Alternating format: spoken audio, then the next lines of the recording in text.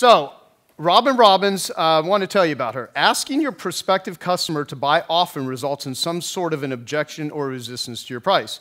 Robin, she specializes in selling to IT companies. She is the top marketing advisor in the world to the IT industry, and she's got over 3,100 of them to invest in her very high-level training and coaching, which is amazing. She's going to focus on a very important area for everyone here, how to eliminate sales objections and erase price resistance. Please give it up for Robin Robbins.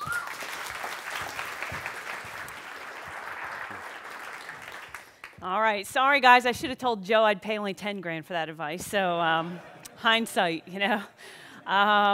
Anyway, so I want to share with you a strategy that we've been using at my company and I teach my clients that has helped us to dramatically improve our chances in closing the opportunities that we get in front of, okay? So just to kind of give you an idea, we are closing roughly between 23–24% of the raw leads that we generate, and we are closing 70% when they get to the point where they're actually talking to a salesperson, and it's for a $3,000 product. And I don't know if you consider that really good or really bad or whatever it is, but that's what it is. And it's real, this process has helped us.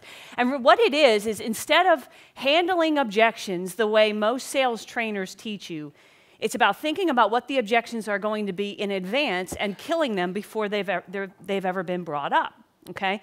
Because I think sales training fails in the sense that they teach you how to handle objections. And I believe that if you try and handle an objection once the customer has delivered it to you, you're not handling anything, you are arguing with them, okay? So let me give you an example.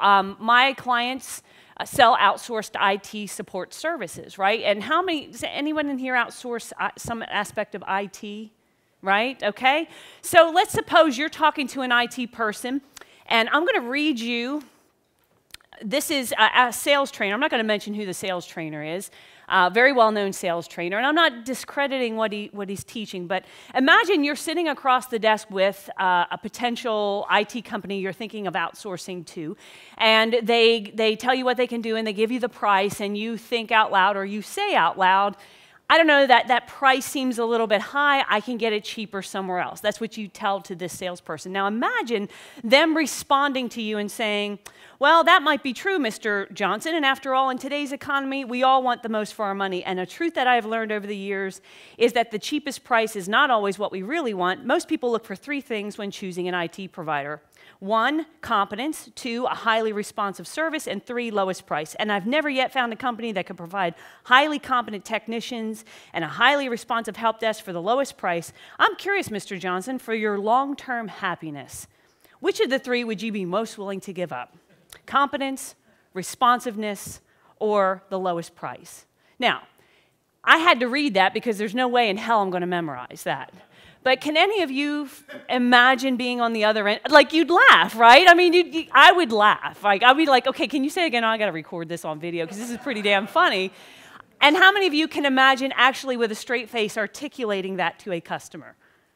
You can't. And because you're arguing, it's condescending at this point. I've just verbalized something that I'm not comfortable with, or a question I have or something, and now you're trying to argue with me and tell me that I'm stupid or I'm wrong and so forth. So that's why I think when you build your sales presentations, you have to know what the objections are in advance, and you build it into your presentation and you deliver it as an educational piece of content. So for example, the way I teach my guys to handle that objection is we actually have a report that I wrote actually, which is what you should expect to pay for IT support in like LA, if we were in LA, okay? Now, this is a report, it's very well written, it's well researched, it shows the different pricing models of how the industry charges, what the average price is, it talks about gotchas in a contract, some things that are excluded and what you want to look for.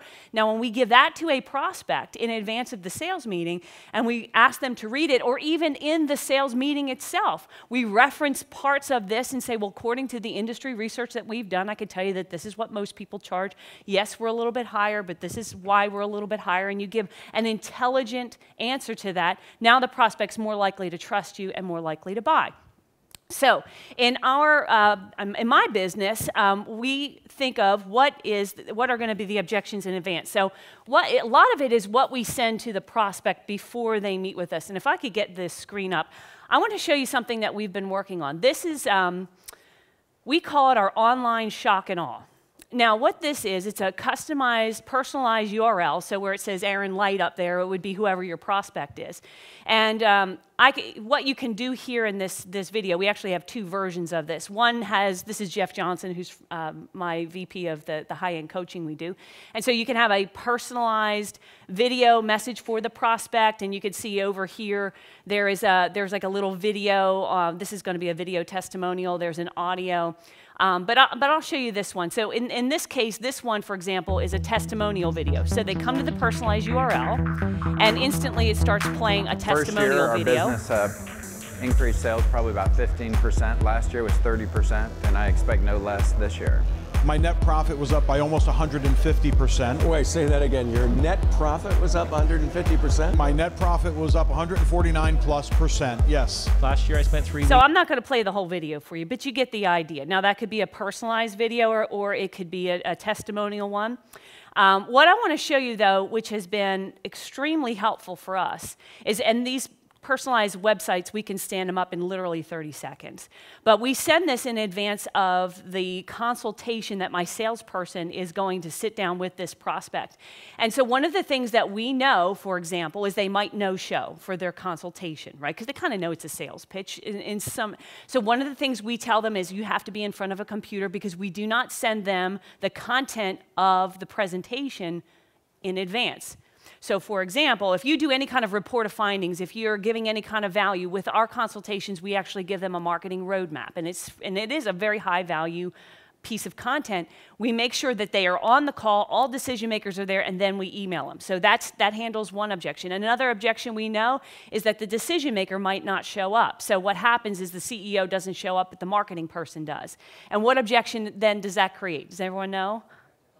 I got to talk it over with the boss. And we know they always say they're the decision maker, but then they use that as an out. We will not hold the consultation if the decision maker's not there. And in advance, we've got on the letter, you know, to get the most out of the consult, we have 3 requirements. One is you're in front of your computer in a quiet place in front of email. That way we can send them the roadmap. Number 2, that the decision maker is there. And we have a whole script if they come back and say that they can't be there. And we also ask them to watch a couple videos, and the videos essentially are handling objections. Another thing that we've done, now depending, these little reports down here are customizable, and depending on who the person is, and what size company they are, what type of company they are, we change the content at the bottom. So let's suppose, for example, we found when we were doing consults with companies that are larger IT service providers, they're doing 20 million a year, 10 million, 15, 20 million. They might say, they were saying to Aaron, my sales guy, you know what, your stuff probably doesn't work for us. We're a big company, it's too small, and vice versa. So if he is talking to a larger IT services firm, we actually have this, which is a little page of testimonials that will pop up that are all from companies that are doing anywhere from 12 million to 24 million, and testimonials about the program. So that handles that objection. Over here, you know, this is basically a testimonial book. And we make sure with our testimonials that we have a variety. So we make sure we don't just have men, we don't just have women. We have some people that are from India, Indian descent, because that's a percentage of the IT industry is that. Over here is an audio that if I played on, this is an interview. 9-step marketing secret. So I'm not going to play that for you, but that is somebody interviewing me on basically handling objections. So couple things to take away from this. Number 1, this is a cool factor which gets people to consume it because they start clicking around. So that's number 1. You got to get people to consume your marketing. If you don't do that, it doesn't matter how brilliant it is, it falls on deaf ears. Second of all, because of the cool factor, people share it, right? So they're like, hey, check this out. And they email it to other people, and we can see how many views there have been, all right?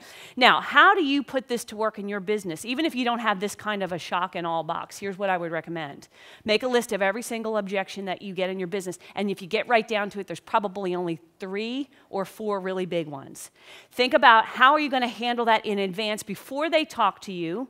How are you going to design your marketing and your sales presentation so that you kill those objections so that when it comes to asking for the order, they can't weasel out of it with something, some kind of excuse, All right? And the other thing is be listening to your salespeople's phone calls, because there's so much value in that. As I grow my company and I hire salespeople and I'm not doing the selling as much anymore as I used to, you can sort of lose touch with that end customer. So it's really important that you're actually you're reviewing some of the recorded calls with your salespeople, listening to those objections, and then building the marketing out in advance so that those objections are basically erased. So I hope that was helpful. Thank you all. Thank you, Joe.